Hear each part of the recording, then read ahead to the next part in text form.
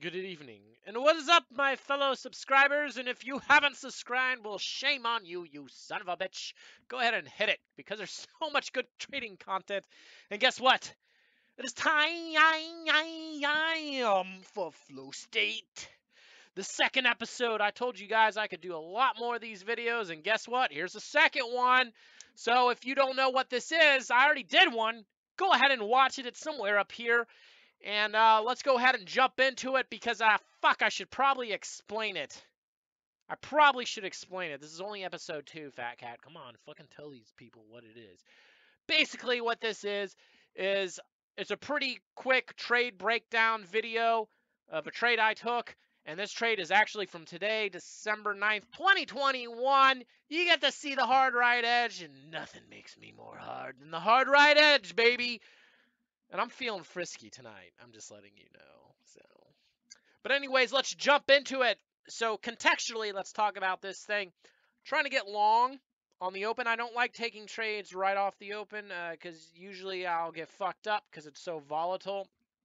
But luckily, the market's getting a little more tame. And I want to get a pullback long right in this purple box, whether it's this blue line, this purple line, or the edge of it, somewhere's in there. I just need to see the tape stall, and I need to see some buying coming in. This is going to be relatively quick because it is the open.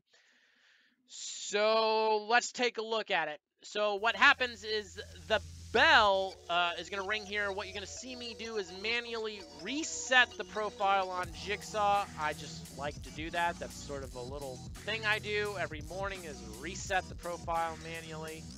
Sure, it can be automated, but anyways, so what's going on here is a lot of buying immediately comes in. We did get a pullback right where I was wanting to. It's coming up here. Still good buying on the tape. There's some liquidity there, kind of stopping the market, a slightly larger order. So I'm going to go ahead and take one off because I don't want this thing to just fall in and shit all over my face. And then that's exactly what's starting to happen. And it's not falling in on much size. I mean, yeah, it's kind of hitting there. What I just did was I took a 2-tick loss on 3 lots. Luckily, I was only down 1250 on that trade. And you're about to see me get long as it's pulling back further into, and it's bottom ticked right here, getting long on this high node because of how it jumped and the buying that came in. And that's luck right there, folks. When it just shoots up like that, when you get into a trade, that's just luck. So what's happening is it's coming up in the same region. And what I'm starting to notice is this might turn into a neutral day. So let's go ahead and get paid here. Even though the volume is pretty high, I just want to get paid here because it kind of smells and tastes and stinks like neutral, which it does go neutral. And what's happening is the market's falling in. I'm glad I got paid on it. So, you know, what's good about getting paid on that first scalp is my break even, it will be down slightly further.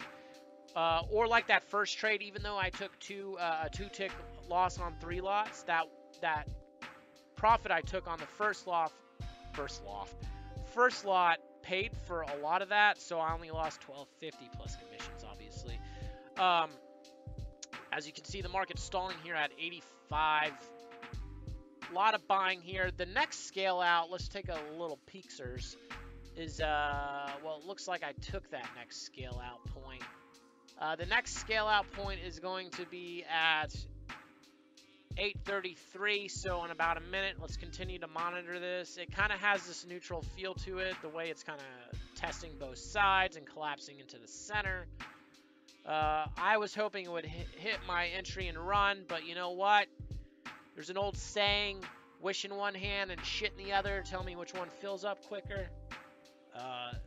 Don't actually do that because you're going to have to wash your hands because it's the shit. The shit's going to fill your hand a lot quicker than the wishing. Don't ask me how I know. But anyways, you can see the tape is okay. It's just really quite a bit of volume came in right here, but it's mostly blue on the mid-sized tape. I absolutely adore that. It's the best thing that could ever happen. We're pushing up a little higher. So what I'm going to start doing is getting out at VWAP. You can see I'm kind of figuring out what price that is, and that's at 88.75. So I'm trying to get out at 88.25 because I don't never really always get out at the exact target. I want to kind of get out a little bit sooner You can see on the heat map there is some size sitting up there, so it just might go in there and kind of start to crap all over itself. But I go ahead and put the target up there. Now, what I'm not doing is staring at that target. What I'm doing is I just fucking spit across the room here. It just came right out of my mouth. So I go ahead and take one off right there because the way it's just stalling and stuff. So let's lock in 2. So this trade is definitely worth it at this point. My trade management really ebbs and flows, and you're getting a great taste of that. Here you go with more buying right here. More buying. They're just shoving it up. I love it. The next target is 91.75. You can see I'm measuring it with the crosshair over here. Trying to get out 2 ticks below that.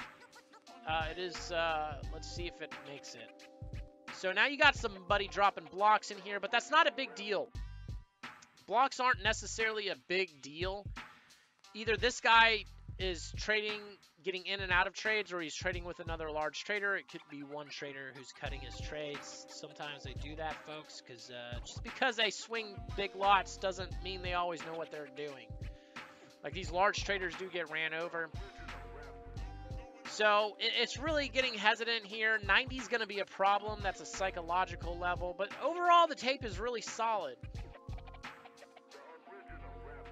And this next scale out, the final scale out, is going to be at 8:35, so in about a minute here. Really good block buying coming back in, followed with a bunch of mid-size in front of it. You see I can cut it.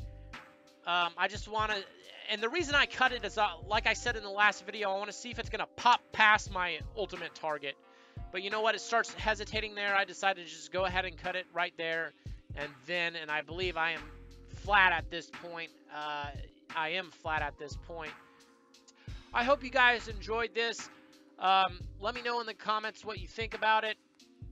I'm going to do more of these videos. Are you liking them? Let me know. If you haven't subscribed, subscribe. You're going to get this stuff. You're going to get more of this stuff. So subscribe. It helps me out. Come on, baby. Love you. Bye.